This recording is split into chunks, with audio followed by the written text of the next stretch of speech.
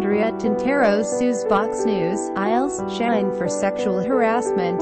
Andrea Tantaros, a Fox News broadcaster, filed a sexual harassment lawsuit Monday against Fox News, former CEO Roger Ailes and other Fox executives.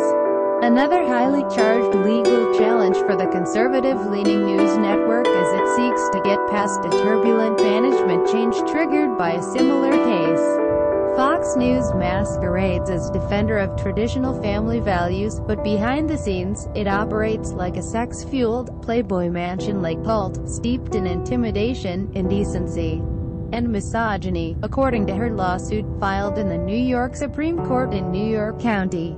The lawsuit, whose defendants also include Fox News co-president Bill Shine, Communications Chief Irena Briganti, General Counsel Diane Brandy, and Suzanne Scott, Executive Vice President of Programming and Development, comes 2 weeks after Tantaros complained about her experience to New York Magazine.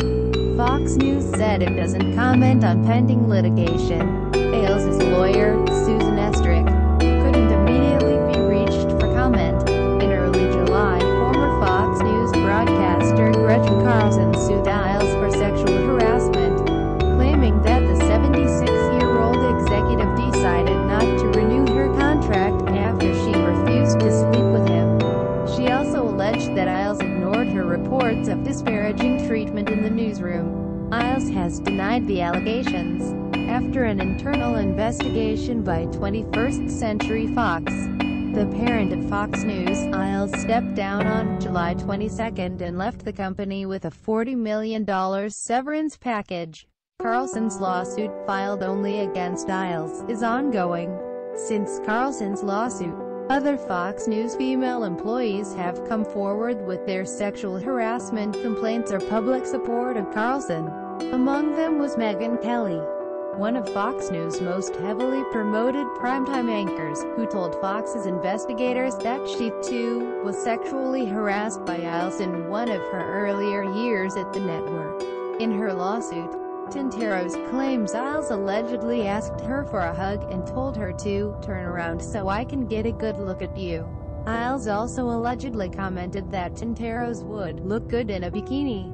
Ailes also allegedly asked Tantaros about the sexual relationships of other Fox News employees.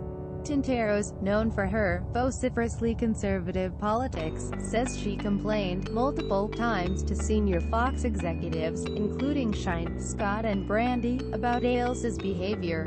In a meeting in spring of 2015, Shine allegedly told Tantaros that Ailes was a very powerful man, and that she needed to let this one go. Her lawsuit reads, once her complaints were revealed to management, she was taken off the air. Tantaros says Shine has previously said Tantaros never complained to him about Ailes sexually harassing her.